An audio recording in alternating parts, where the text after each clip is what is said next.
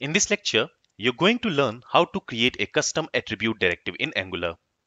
Now, we have already talked about Angular's built-in directives like ngIf, ngFor, ngStyle, and ngClass. So ngIf and ngFor are structural directives, and ngStyle and ngClass is a attribute directive.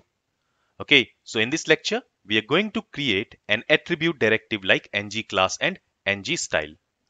But before that, let's recap what we know so far about the directives in Angular. So we have learned that directives are simply an instruction to the DOM. And we have also learned that components are also a kind of directive in Angular. But components are directive with a template. Now we can classify directives into two types, attribute directive and structural directive. The attribute directive can be used as an attribute to change the behavior or appearance of an element, component, or other directives. And the example of attribute directive is ngStyle and ngClass. In the same way, structural directive controls the DOM element, using which we can add or remove element from the DOM. Okay, so using structural directive, we can modify the DOM by adding or removing elements from the DOM. And the example of structural directives are ngIf and ngFor. Okay, so we already know all these steps from our previous lectures. Now let's go ahead and let's create our own custom attribute directive. So here I have created a brand new Angular project with the name custom directives. And currently in this project, we have only one component, which is this app component. And if I open the HTML file of this app component, you will notice that inside this HTML file, we have a div, and inside the div, we have a paragraph. Okay, so if I go to the web page, you will notice that that paragraph has been displayed here. Now what we want is, we want to create an attribute directive which will change the background color of an HTML element to green when we use it. Okay, so let's say we want to create a custom attribute directive called set background. Okay, and whenever we use this attribute directive on an HTML element, it should change the background color of that HTML element to green. Let's see how to do that. So for that, let's first create a folder inside this app folder, and let's call it custom directives. Okay, so inside this custom directives folder, we are going to place all our custom directives. Inside this folder, let's create a new file. Let's call it set background. So this is the directive name. And since we are creating a directive, the convention is to use directive after the directive name, like this. So for component, we use component after the component name. In the same way for directive, after the directive name, we use directive. And since it is going to be a TypeScript file, the extension is .ts. Inside this file, let's create a class. Let's call it set background directive. Okay, so this is our class name. And since we want to use this class outside of this file, we also need to export it. Okay, now we want to make this class a directive. So for that, we need to decorate this class with @directive decorator. So when we create a component, we decorate the class with @component decorator. In the same way, when we want to create a directive, we decorate the class with @directive decorator. And in order to use @directive, we need to first import it from Angular core. Okay, now let's decorate this class with @directive decorator. Now to this class, let's pass an anonymous object. And for this anonymous object, let's set the selector property. Okay, and to this selector, we can assign some value. And the value which you will assign to this selector property, that will be used as an attribute directive. So here we wanted to use this value as the directive. So let's copy this and let's assign it to this selector property. Now we want to use this selector as an attribute.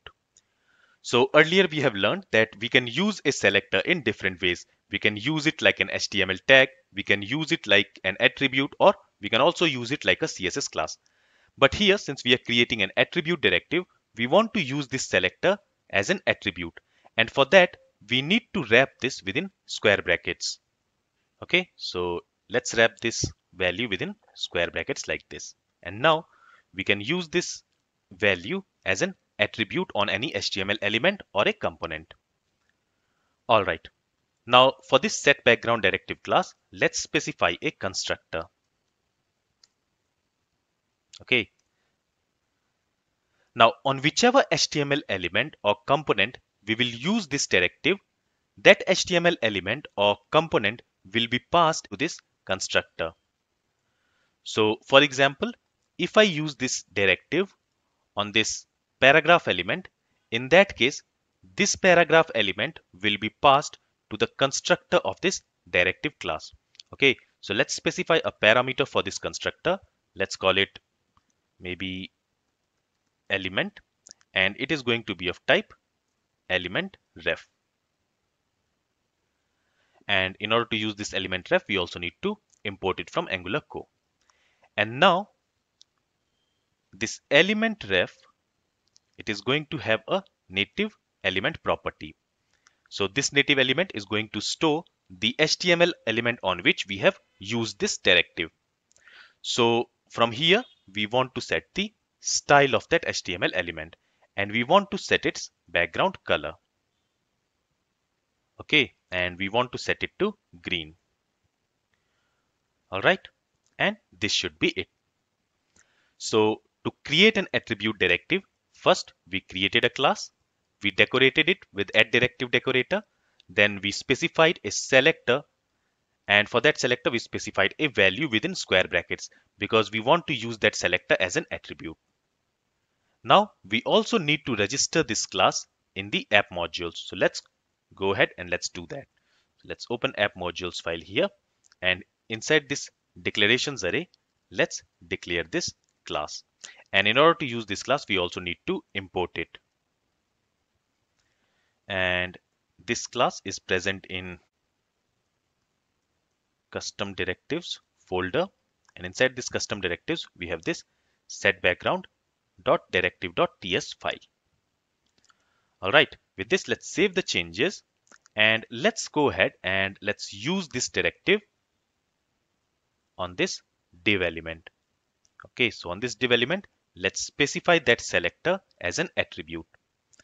Let's save the changes. Let's go to the web page, and here you will notice that the background color of that div has changed to green. Okay, so here we have created a very simple custom attribute directive which changes the background color of an HTML element on which we use it. Let's see that with another example. So before this div, let's also add one h1 element. And let's give a header. Okay, and let's go ahead and let's use this directive, this set background directive on this h1 element, and let's see what happens. Let's save the changes. Let's go to the web page, and you will notice that an h1 element has been added and its background color has changed to green because we have used this directive on that h1 element. Okay, so this is how we can create a custom attribute directive. Now here we are writing the logic inside the constructor, but that is not a good practice. Instead of writing this logic inside the constructor, we can write it inside ngOnInit method. Okay, that's because this ngOnInit gets called just after the directive is completely initialized. Okay, so let's do one thing. Let's copy this logic from here and let's comment it here. And let's write it inside this ngOnInit. Now, in order to use this ngOnInit, let's also implement the onInit interface. Okay, and to use this interface, we also need to import it from Angular Core. All right, now inside this ngOnInit, we don't have access to this element parameter which we are receiving for this constructor, right? That's because this parameter will be local to this constructor. It cannot be accessed outside of this constructor. So what we can do is we can create a private property.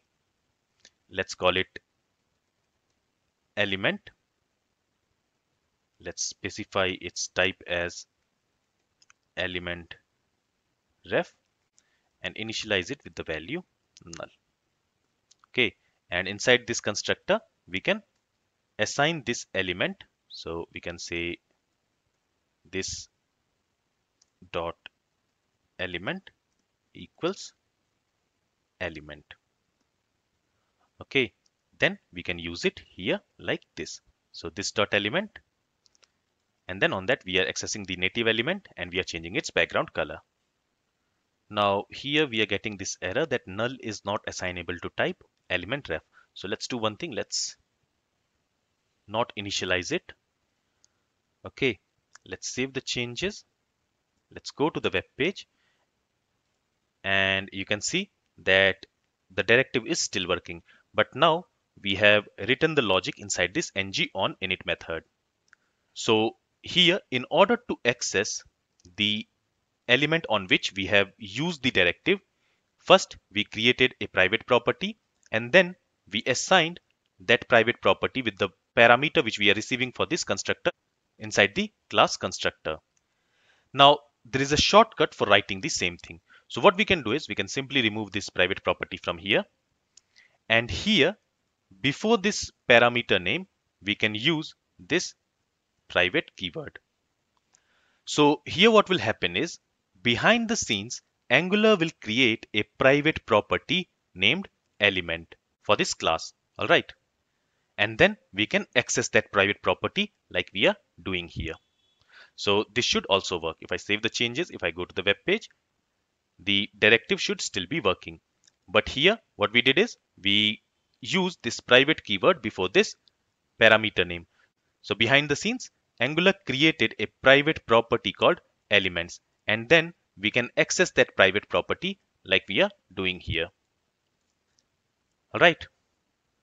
So this is all from this lecture. If you have any questions, then feel free to ask it. Thank you for listening and have a great day.